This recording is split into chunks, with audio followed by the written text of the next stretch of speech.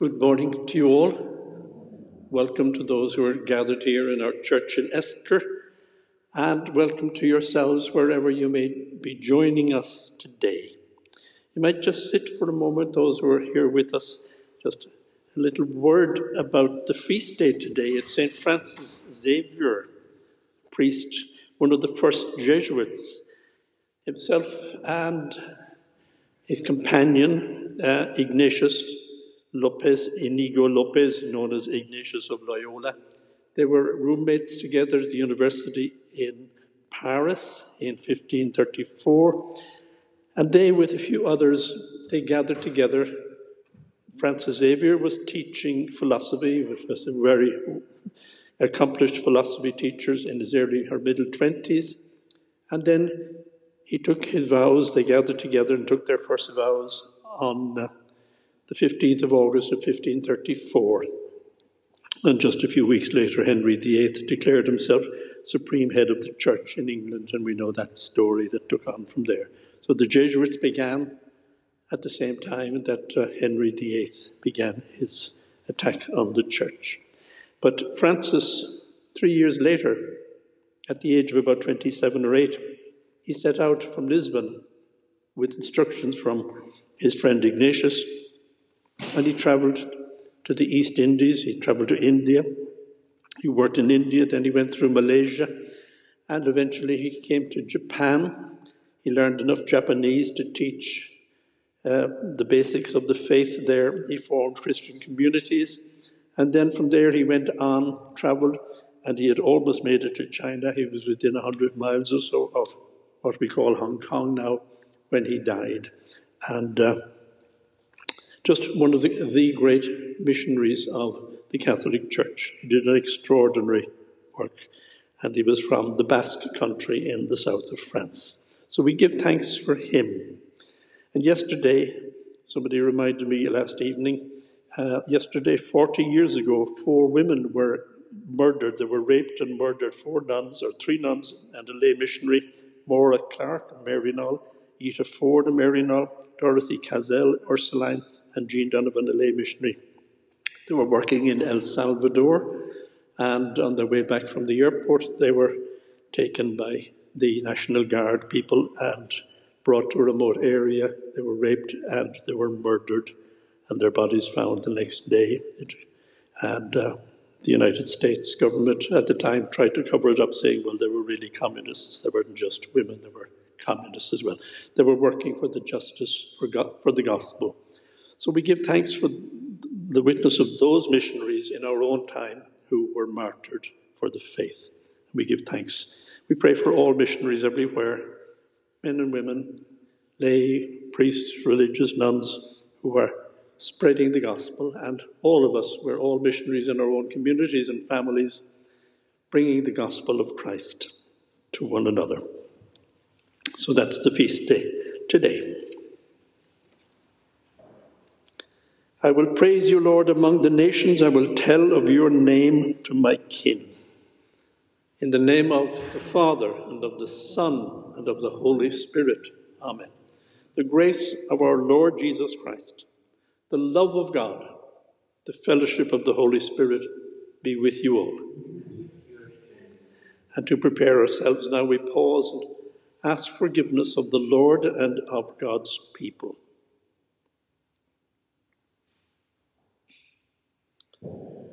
You were sent to heal the contrite. Lord, have mercy. You came to gather sinners to yourself. Christ, have mercy. You are always pleading for us at the right hand of the Father. Lord, have mercy. May Almighty God have mercy on us, forgive us our sins, and bring us to everlasting life. And let us pray. O God, who through the preaching of St. Francis Xavier won many peoples to yourself, grant that the hearts of the faithful may burn with the same zeal for the faith, and that Holy Church may everywhere rejoice in an abundance of offspring. Through our Lord Jesus Christ, your Son, who lives and reigns with you in the unity of the Holy Spirit, one God, forever and ever. Amen.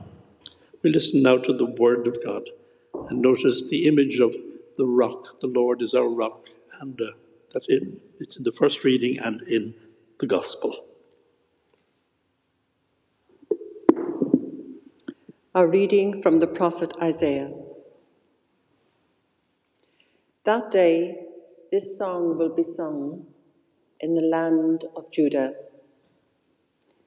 We have a strong city to guard, as he has said, wall and rampart about us. Open the gates, let the upright nation come in. She, the faithful one, whose mind is steadfast, who keeps the peace, because she trusts in you. Trust in the Lord forever, for the Lord is the everlasting rock. He has brought low those who lived high up in the steep citadel. He brings it down to the ground, flings it down in the dust. The feet of the lowly, the footsteps of the poor trample on it. This is the word of the Lord. The responsorial psalm, and the response is, blessed in the name of the Lord is he who comes. Blessed is the name of the Lord. Give thanks to the Lord, for he is good, for his love has no end. It is better to take refuge in the Lord than to trust in men. It is better to take refuge in the Lord than to trust in princes. Blessed in the name of the Lord is he who comes. Open to me the gates of holiness. I will enter and give thanks.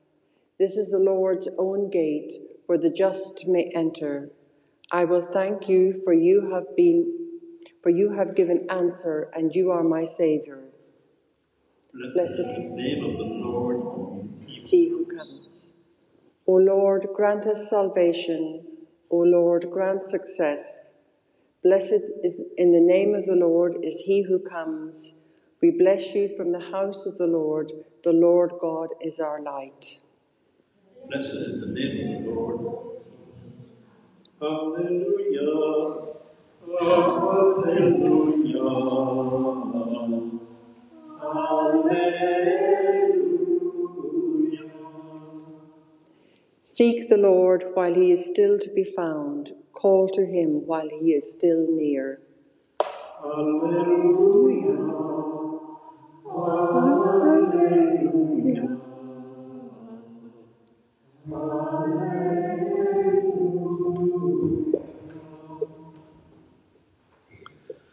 The Lord be with you. A reading from the Holy Gospel according to Matthew.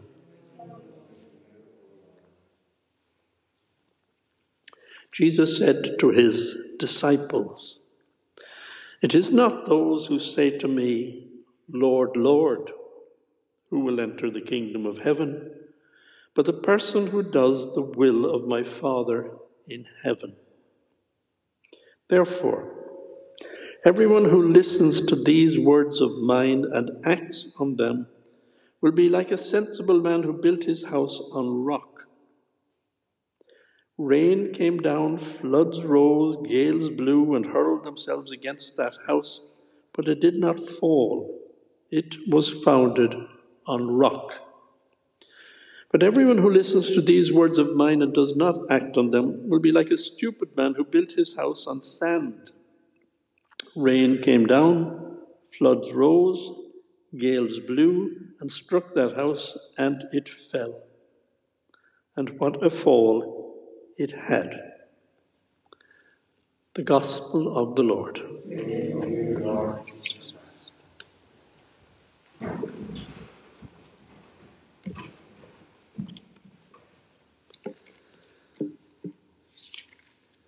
The Lord is the everlasting rock.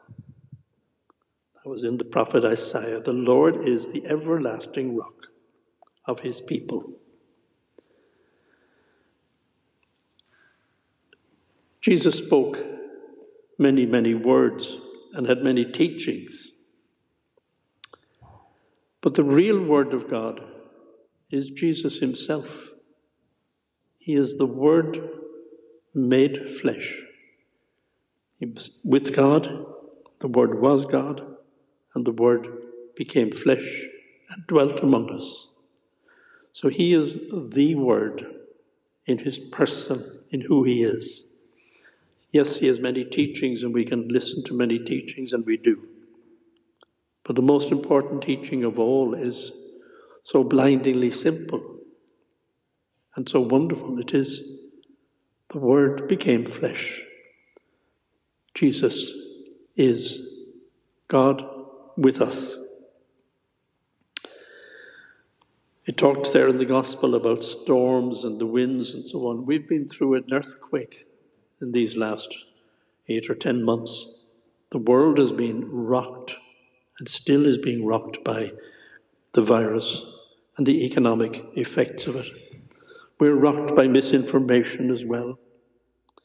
We're rocked by political earthquakes and things that are happening, are going to happen, may happen, Brexit and other things. So the world is being shaken at the moment. And where do we put our trust in all of that? We build our house on the rock of the words of Jesus and the person of Jesus himself. The Word became flesh and he gave himself for us.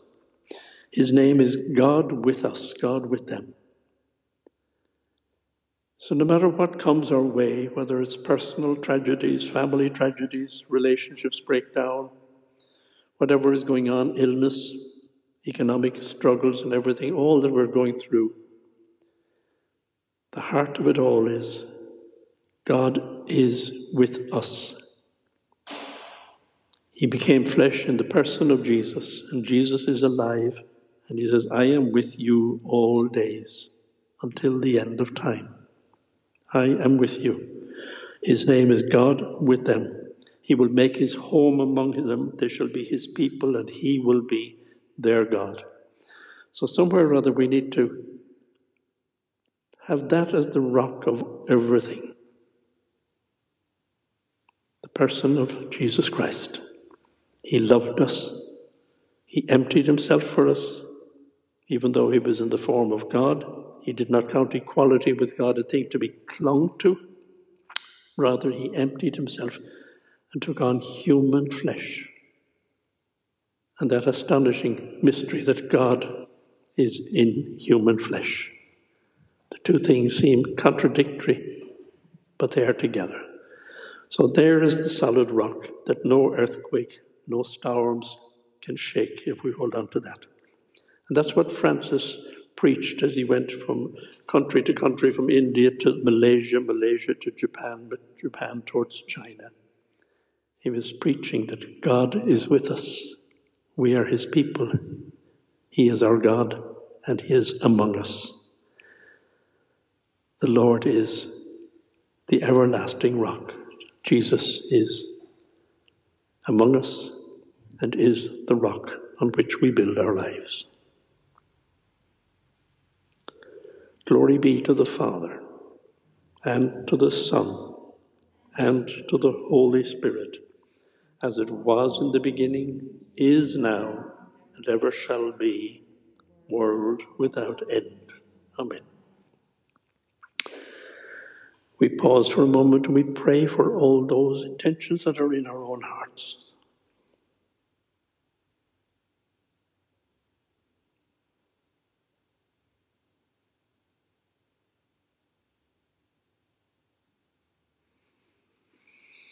We pray for Jesuits throughout the world and for all missionaries throughout the world, men and women, wherever they may be.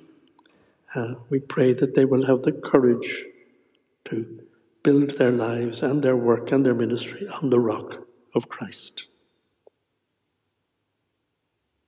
Lord, hear us. And for everyone who is rocked by economic tragedies and the virus and illness, perhaps those who have contracted the illness itself, those who are suffering from broken relationships and family breakdown, we pray comfort and strength as we strengthen each other and walk together the road. Lord, hear us. And Our Lady at Cana, she pointed to Jesus and says, just do whatever he tells you. Trust him. Do whatever he tells you. So we'll ask her to pray with us and to pray for all God's people throughout the world. Hail, Mary, full of grace, the Lord is with thee. Blessed art thou among women. Blessed is the fruit of thy womb, Jesus. Holy Mary, Mother of God, pray for us sinners, now and at the hour of our death. Amen.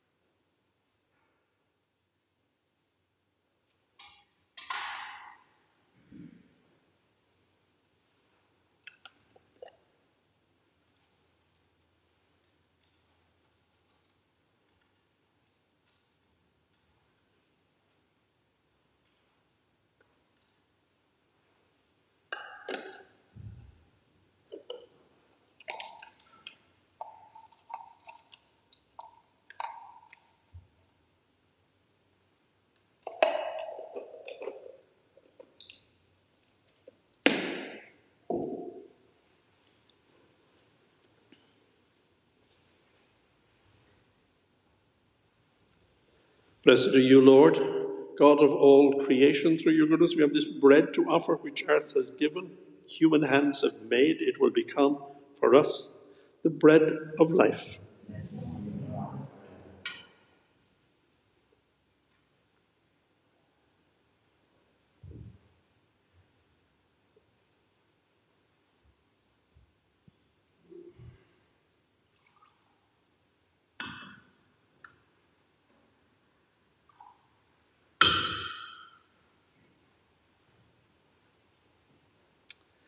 Blessed are you, Lord, God of all creation. Through your goodness we have this wine to offer, fruit of the vine, work of people's hands. It will become our spiritual drink.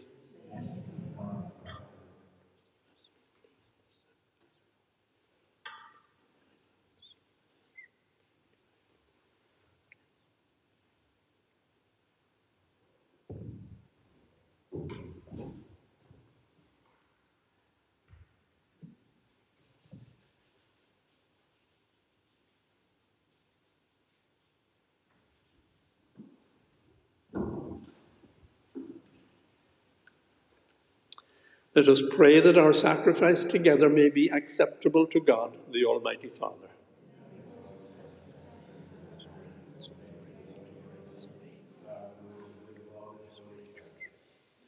Receive, O Lord, these offerings we bring you in commemoration of St. Francis Xavier, and grant that as he journeyed to distant lands out of longing for the salvation of souls, we too, bearing effective witness to the gospel, may, with our brothers and sisters, eagerly hasten towards you, through Christ our Lord.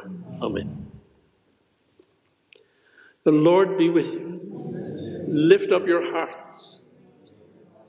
Let us give thanks to the Lord our God. It is truly just, right and just, our duty, our salvation, always and everywhere to give you thanks, Lord, Holy Father, Almighty and Eternal God, through Christ who is our Lord. For he assumed at his first coming the lowliness of human flesh, and so fulfilled the design you formed long ago, and opened for us the way to eternal salvation, so that when he comes again in glory and majesty and all is at last made manifest, we who watch for that day may inherit the great promise in which now we dare to hope. And so with angels, archangels, and all the hosts and powers of heaven, we sing the hymn of your glory as, without end, we acclaim. Holy, holy, holy Lord, God of hosts, heaven and earth are full of your glory. Hosanna in the highest. Blessed is he who comes in the name of the Lord. Hosanna in the highest. You are indeed holy, O Lord, and all you have created rightly gives you praise. For through your Son, our Lord Jesus Christ, by the power and working of the Holy Spirit, you give life to all things and you make them holy. You never cease to gather a people to yourself, so that from the rising of the sun to its setting, a pure sacrifice may be offered to your name. Therefore, O Lord, we humbly implore you by the same Spirit, graciously make holy these gifts we have brought to you for consecration, so that they may become the body and blood of your Son, our Lord Jesus Christ, at whose command we celebrate these mysteries. For on the night he was betrayed, he himself took bread, and giving you thanks, he said the blessing, broke the bread, gave it to his disciples, saying, "Take this, all of you, and eat of it, for this is my body, which will be given up for you."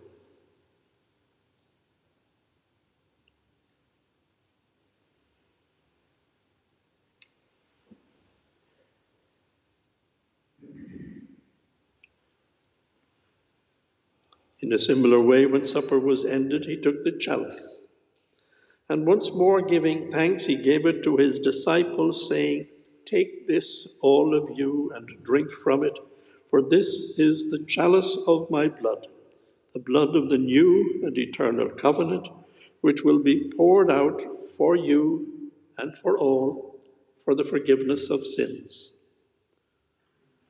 Do this in memory of me."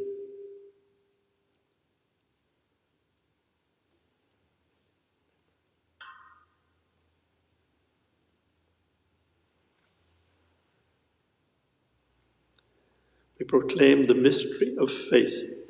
Eat this bread, drink this cup, come to me and never be hungry.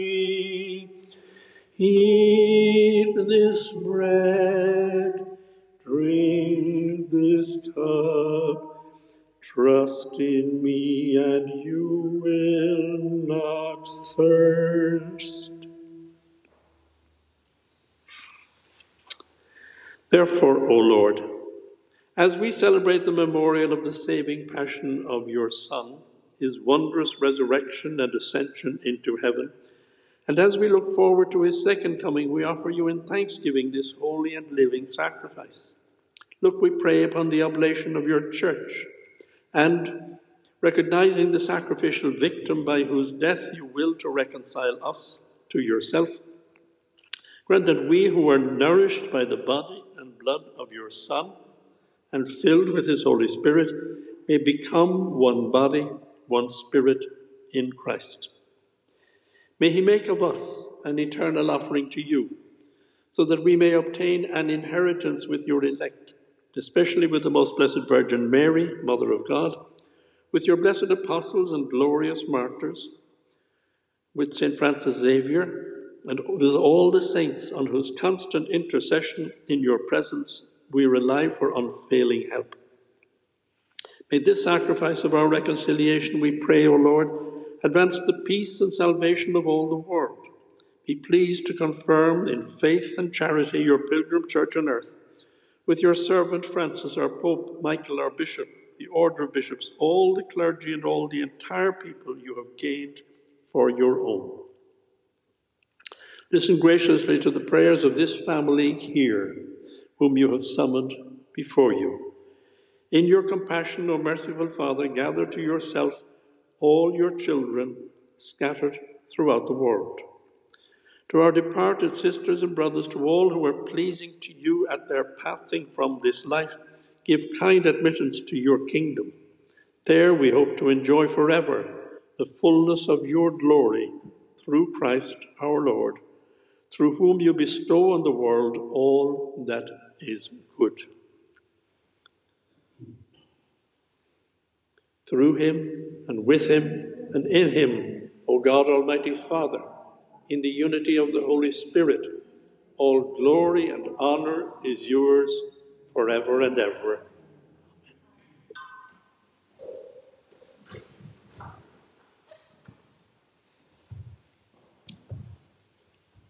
with all our brothers and sisters throughout the world, with the whole of creation, with everybody elsewhere.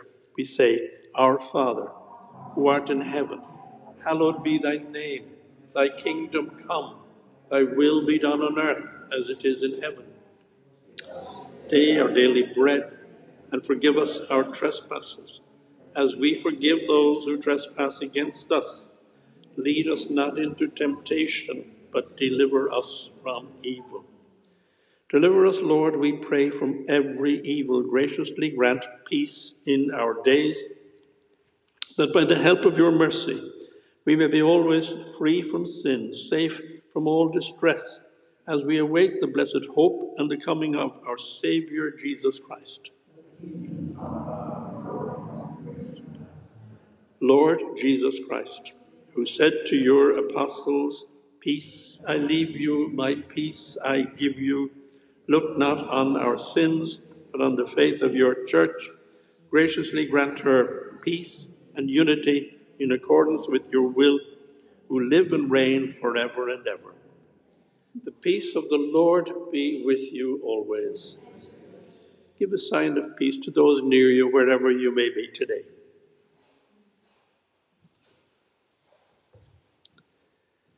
Lamb of God, you take away the sin of the world, have mercy on us.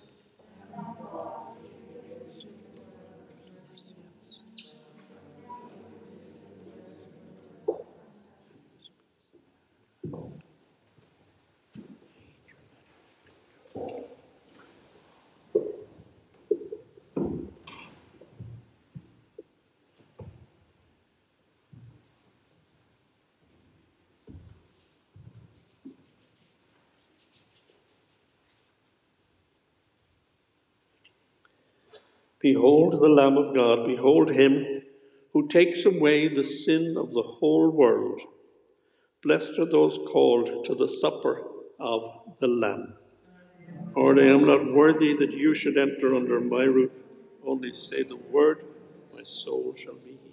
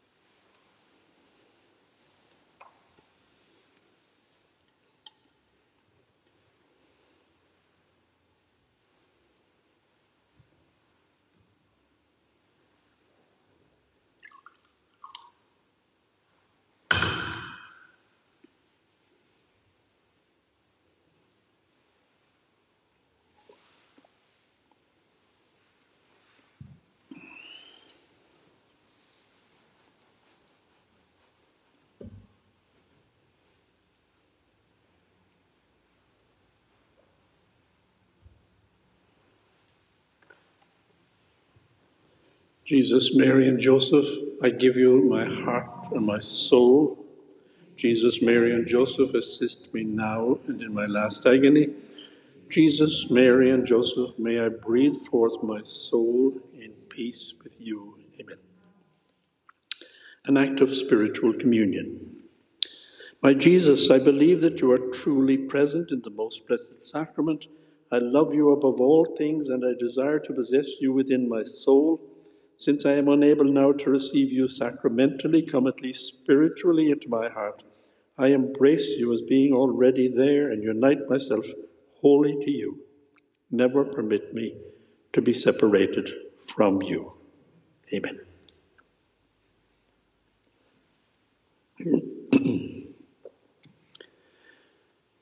What I say to you in the darkness, speak in the light, says the Lord. What you hear whispered, proclaim on the housetops.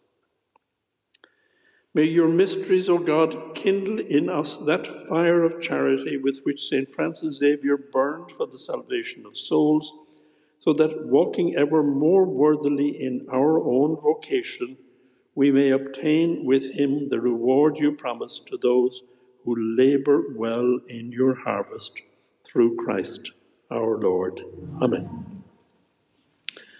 And just a reminder that Monday next, keep it in your diary, put it into your diary perhaps, we begin the 5 nights of the Healing Mission. It's an annual event in Esker, but it's going to be online only. So at 8 o'clock each night, the Healing Mission will be there. Father Dennis Luddy will be preaching 3 nights, Father Brendan on 2 nights. And we invite you to take part in whatever way in your household, in your family, and to tell others, spread the word about it. It's on our website, and it's